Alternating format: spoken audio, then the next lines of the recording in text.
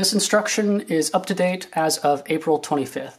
Make sure to check the website to see if there is any update and what the current version is. This is version V3 of the BaselineDesign mask. Before assembling the mold, start by wiping down the inside. This will make sure that there's no contaminants that can inhibit the silicone curing. It doesn't take a whole lot, but just a little bit of the right contaminants can completely stop an entire cure cycle. If these are coming directly off the printer, you should be fine, but it's always best just to be safe.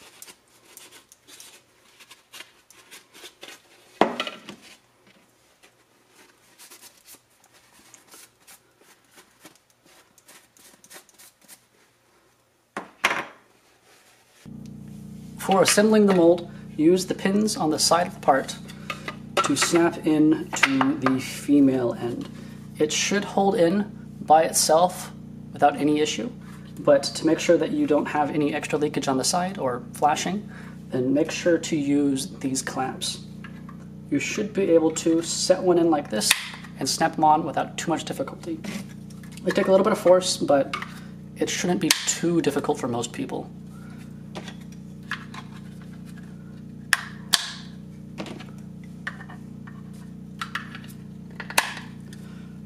That's what it looks like all together. So that is the mold assembled. You can apply mold release if you want, but from my experience, it releases from PLA without any issues. And now the silicone. I am using Mold Star 20T, but I have used Umu 30 before. Check the notes at the bottom of my website for more notes on what the best kind of silicone to use for these masks is. I like the Mold Star 20 the best, but it has a 6-minute cure time, or pot life I believe is what it's called, which means you have to work very quickly with it, and I don't recommend it for your first test. Use something that has a longer cure time, otherwise you're going to have issues while pouring. Now, silicone is really easy. All you do is mix part A with part B in equal quantities, at least for this silicone. Other ones do it by weight. And once you've mixed them by volume, then you're done. You pour them in the mold and it will solidify by itself. That's it. So I am going to be using this stuff, and I bought these really nice, simple measuring cups that have volume on the side, so you can measure it directly into the cup, which makes it much easier. But any other measuring type works as well. Now when doing this, I like to have the thinnest part on the bottom. That way the thick part wants to already start mixing into itself. So I'm going to pour out 80 milliliters of part B. I'm using a drill with just a simple bent rod on the end for mixing. Because this only has a 6-minute pot life, it's very important that you mix this type of silicone as quickly as possible. If you're using something like Umu 30 or something that has a longer pot life, you can mix it by hand, no issue. So,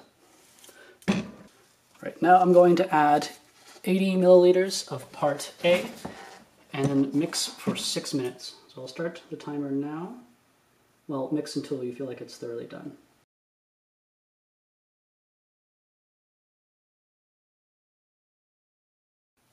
Now when mixing this, it's important to try and have as few bubbles as possible.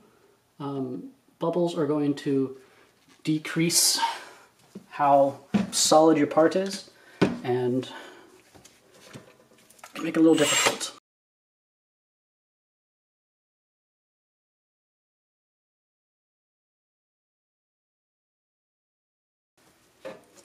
Now we're going to pour it into the mold. Simply pour it in the top. Try and stay as close to the top of the opening as you can. Do not introduce any more bubbles than you have to. There you go. A little bit extra just to be safe. You can use less if you want to, but you kind of play the game of not having enough. So you can see a few bubbles coming up there. That's good. You want them to kind of work out. And now that I've got enough in there, you're going to take the insert. You're going to insert it this way with the text facing you. Put it in. You're going to want to kind of wobble a little bit to make sure everything's properly covered, and then gently Very gently press it in. Now in this version there is quite a bit of excess that comes out, and that's okay. I'm working on a way to minimize that. But this also helps make sure that the mold is completely filled. So make sure you press down until it's solid. It's going to be at a slight angle, and that's okay. That's where it's supposed to be. And now you're going to want to add a weight to the top to make sure that this top mouthpiece stays down. I just use some steel BBs that I have. Anything that's weighted should work. Now it's already starting to solidify and starting to harden, so we just reached the end of that pot life there. So now I'm going to leave this for about a half hour, and then I should be good to take it out and demold it. So I'll see you then. Okay, so I've let it sit for a little bit, and we can test the silicone by using that stir cup we had. It's solid, nothing's sticking to it. You can put your hand inside, you can feel it. Nothing's sticky, doesn't feel like it's not cured. It's solid silicone. So now you know you're good to remove the part from the mold. So take your weight off. Everything should be fine. There's going to be a little bit of stuff coming off. I recommend putting down some paper towels when you pour this. That'll help. You can see there just how much overflow there was. And then the top, it's kind of hard to see on camera, but there is kind of flashing around the outside. So start by taking your side clamps off.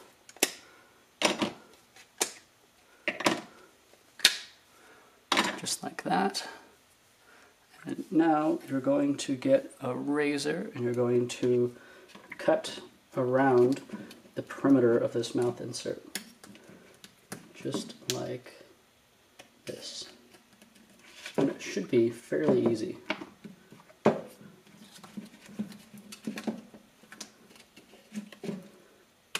There's a few holes that come up to let air out of the mold so that you can get proper fill with it. You can go ahead and cut those as you pull them up.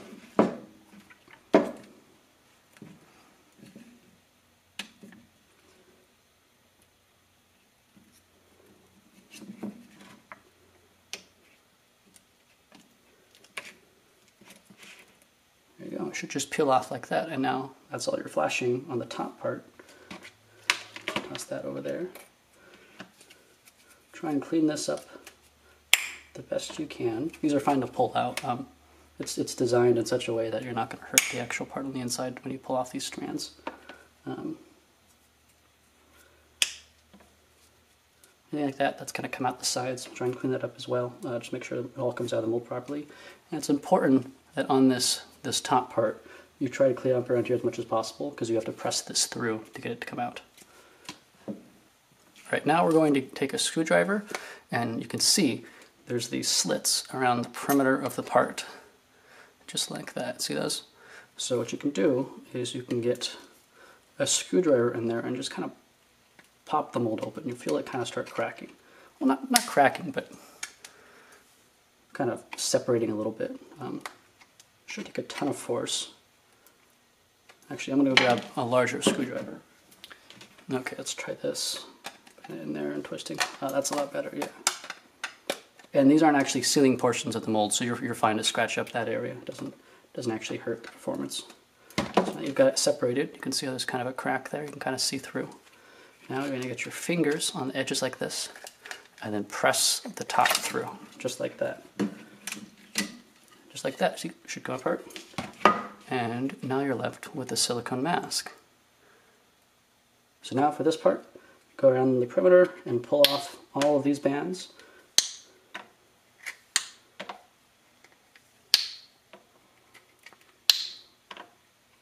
Now careful on these ones. These are attached to the actual buttons that hold the elastic on. Don't pull on those because you might pull off the buttons as well. So make sure you cut those ones with a razor. Also be careful not to cut the part. The silicone I'm using has a pretty high tear strength, but even then, once you start a cut, it's going to want to start cutting along that. So try to avoid getting any kind of extra cuts on the part. So I'm just cleaning up these just a little bit. I'm going to go around and clean up the flashing around the perimeter. Starting like this, just going to work the razor around the outside. You can pull this off once the mask's out of the mold, but it becomes a little bit difficult. It's much easier to do it while you still have it in the mold here.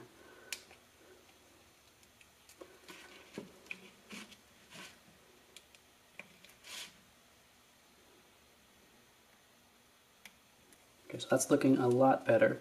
Try to get off as much of the flashing around the perimeter as I could, but there's still a bit left. I can get that off later. So now, on the very end here, where this lip is, see that? 100%, right here. You're going to want to work your finger underneath, see that? Just like that. And now you can pull it up. See, and then kind of start working your way around the perimeter. Stuff's pretty strong, so don't be too afraid to pull too hard. If you stretch it, it actually shrinks a little bit, it makes it easier to pull out. Once you got that out for the tip, just pull it away like that. There you go. And now we need to pull out the mouthpiece. With the mouthpiece, you can see it's held in right here and on the edges. So what you have to do is take it like this and stretch it. Just like that. And that detaches the silicone, and you can gently roll that out.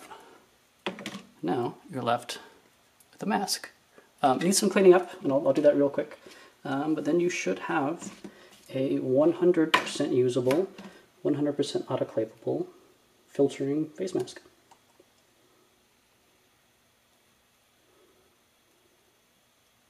Now these edge pieces you can just pull off. They're not super difficult or tough. Then I like to go from the inside here and cut along these lines. I'm working on a version where you don't have to do this, but for now this is the quickest way. You should be able to just go in with your finger then and pull that out. Hey, sorry about that. I ran out of memory on the camera and had to go pull it all off and reset it so that I could finish this video. So, almost done. Finish pulling out the rest of this flashing from the mouth. This is pretty important. You want to make sure you get as much out of there as possible. Otherwise it's going to inhibit how much you can breathe. Again, this isn't ideal. If you guys have a better suggestion of how to do this, let me know. I had an idea to use kind of a three-point cutter that you can go through the back end and stamp it out. But let me know.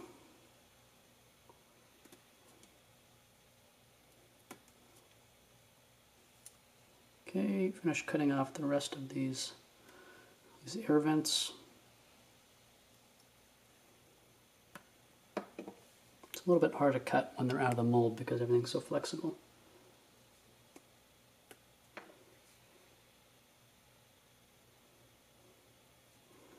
And again, this is more aesthetic. If you really need to get the mask done as soon as possible, you can just leave these on and just get them delivered. They're usable as is. Trimming up like this just makes them a little bit nicer. Makes them seem a little bit more professional. There we go. That is one completed BaselineDesign mask. We're posting another video about how to use the mask, so make sure you check that out. But yeah, that's it. If you have any questions, feel free to reach out to me. I'm happy to help. I'm going to try and post an FAQ as those start coming in. And please, if you're using this and it's really helping you, please make a small donation. I put a lot of time in this and into helping manage my group maker force. And I'm currently an unemployed student, so anything helps. I really appreciate all of your guys' help and appreciate you wanting to help other people by making my masks. Get at it.